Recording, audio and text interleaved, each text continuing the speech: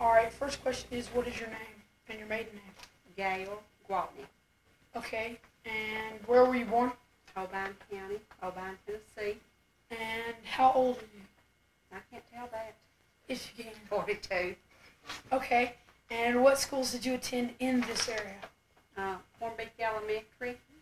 It's grades 1 through 8, and I attended Obion County Central, grades 1 through 9. It's a consolidated school, Aaron. Do you know what that means? No, I don't. It's where all the schools in the area came together, all the kids.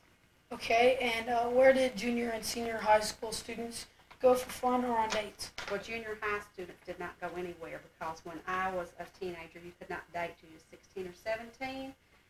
But we went to the Capitol Theater in Union, Tennessee, Union City. It's a walk-in show.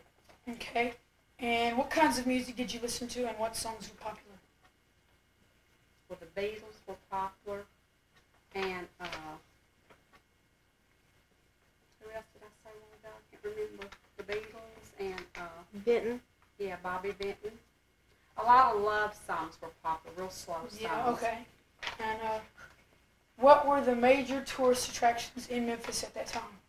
Well, I'm going to do the major tourist attraction for where I was from. It was Reelfoot Lake.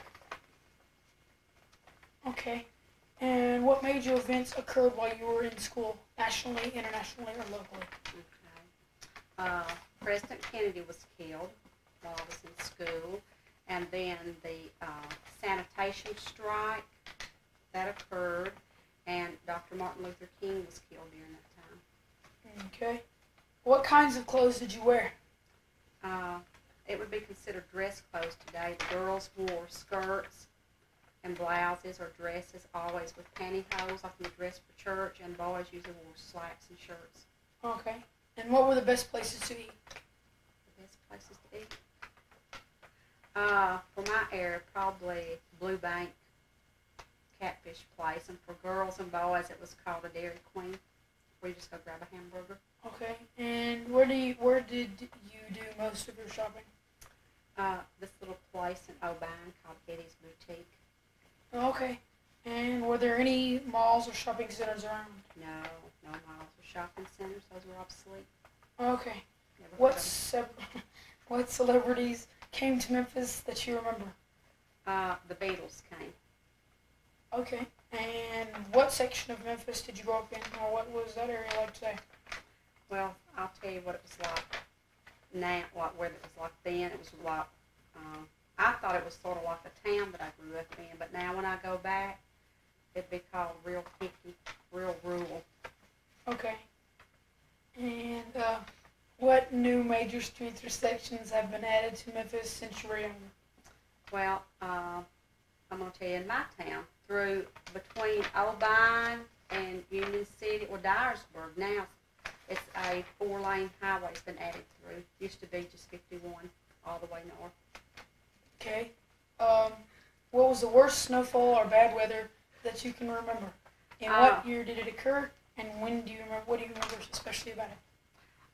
The snowfall was in 1968, and I believe it was in March or April, and it was during, it was between like the sanitation strike and Martin Luther King's death.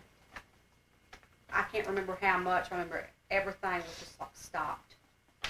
Okay. And who were some of the outstanding mayors that you can remember, and what do you remember about them? I don't really remember that much. I do remember that Henry Lowe was mayor of Memphis. He was always on the news and stuff. Okay. What were some of the popular TV shows? And do you remember any local TV shows? What were they, or however how old you are, radio shows? The popular TV shows was like Lawrence Welk, Ed Sullivan. Those were probably more adult shows, but we've watched them. And for children, it was Superman, the old Superman, and Tarzan, and Shirley Temple, the Lone Ranger.